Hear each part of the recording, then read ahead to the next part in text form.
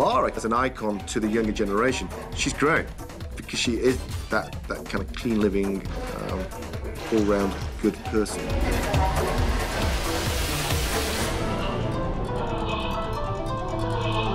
I think it's an intelligent game, and I think it's also really obvious. She's built. Women want to be her, men want to be with her, and I think that's a recipe that works across both genders.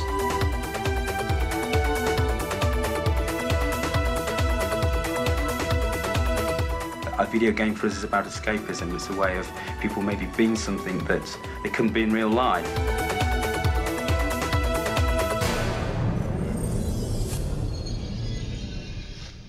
The history of Lara came from an E3 show where I saw for the first time Sony PlayStation and was like, wow, this is the future, this is where gaming is going, this is such a cool machine. Came back, said, these are the games that we've got to beat, these are the games we've got to get better at. It started like that. It actually allowed us to sort of bring a sort of a dream that we had of what the game could be using the then, technology. One of the guys said, I've got this great idea for a pyramid game, and like Egyptian game. I said, yeah, I just love that idea. And 6 months later, it said, there's the character, what do you think? Very cool, but Indiana Jones, and it was this male character. And I said, where's his wit? We're going to get sued. We need to change it. Literally a week later, I changed it, and there was Lara.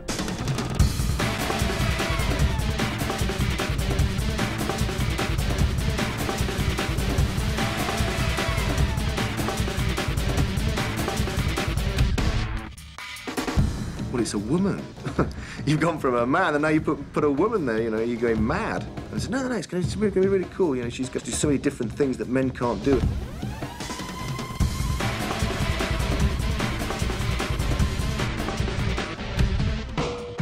The game was about solving puzzles and looking after this character. And actually what we did, we wrote all the characteristics of the character down on a piece of paper. We wanted the character to certainly have an agility, almost a coyness. And the more we looked down this list, the more it pointed towards being a female character. She was called Laura Cruz. And then we had to change the name because Americans can't say Laura. Laura like an English Laura. And they kept calling Lara. We go, there's Laura, no, it's Lara. And then Cruz didn't work. Our perspective as English people is that the American people like a lot of our history, a lot of the things that England has that we take for granted. And we thought, well, let's really utilise that. That's why we changed the name from Laura Cruz, because to us that sounded more of an American name, to Lara Croft. And Tomb Raider was born from that.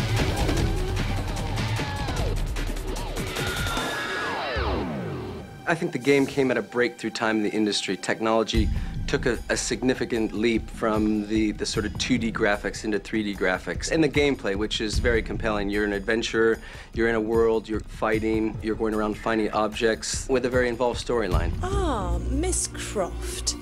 I take it you're ready to sign on. To what?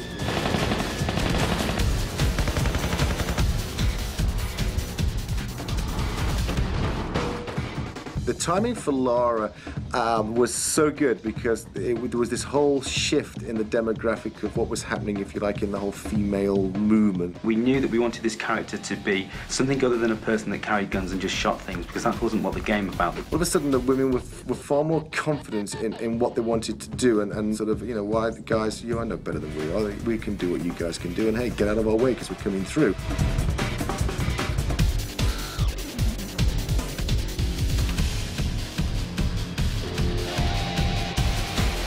There's certainly been other female characters in video games, but I think we were the first one really to take it and only be a female character. The easy option for us in Tomb Raider would have been to say, let's have a female and a male character, and you can select which one to be.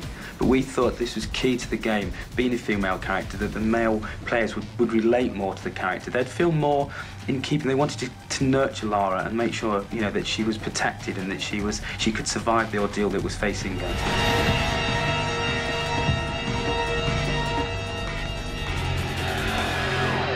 Tomb Raider 2, which is some 6 years ago now, when obviously the Lara sort of phenomenon was really taking off. There was almost a feeding frenzy around for what we were going to do next with Tomb Raider, and lots of people were actually asking and assuming that we were going to go off and do almost a computer-generated movie along the lines of sort of Toy Story, and I think they were very popular then.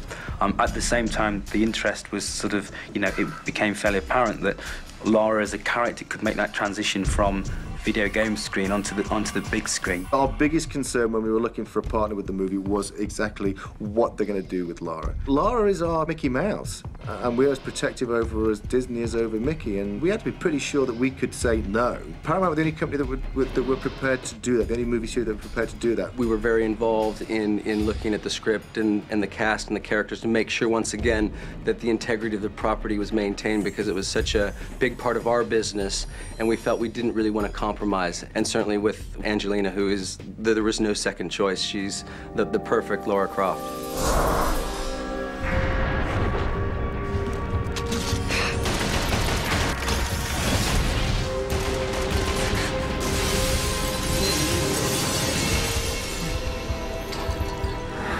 In my opinion, I don't think they could have got anybody better to be Lara Croft. She has so many of the sort of attributes that we've always thought Lara. She is a very strong-willed person. She really just also got a very soft and feminine side. Angelina Jolie has all of those attributes. She really took it to heart. She accepted everything, all the challenges.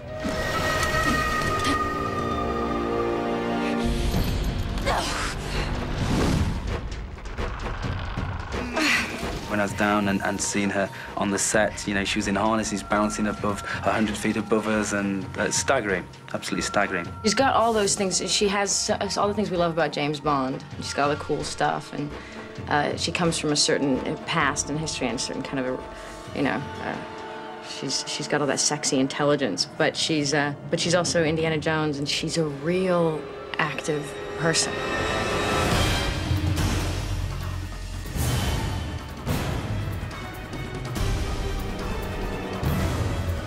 The game and the movie are two different things. It just so happens that the movie is using a star of the game. Whereas at the moment, we're working a lot on what we're calling next generation Tomb Raider. And I think that the time has come maybe for Lara to meet other characters and interact with other characters, and other characters playing much more of a part of Lara's adventure. The character that you see on the screen will be sharper, will have better animation, and once again, your association with realism will be much better because of the technology. Listen, the great thing about Lara is she can have a tuck and a lift and no one even notices. So she's, in 30 years, she's still going to be around. I mean, who knows, she may get married and have children, and there'll be Lara, the daughter. Can you imagine? That'd be great.